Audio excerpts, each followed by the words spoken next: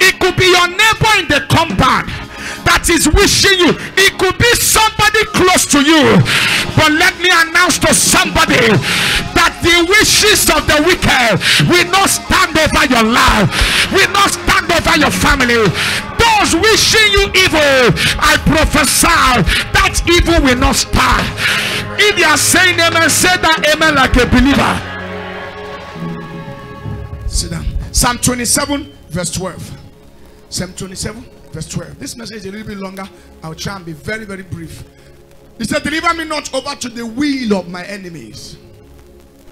Deliver me not over to the will. That word you see, will, means wish. The will, the wish. Whatever they will for me, Lord, may I not fall into it. Whatever they will for me, may I not be. Why do you need to reject the wishes of the enemy?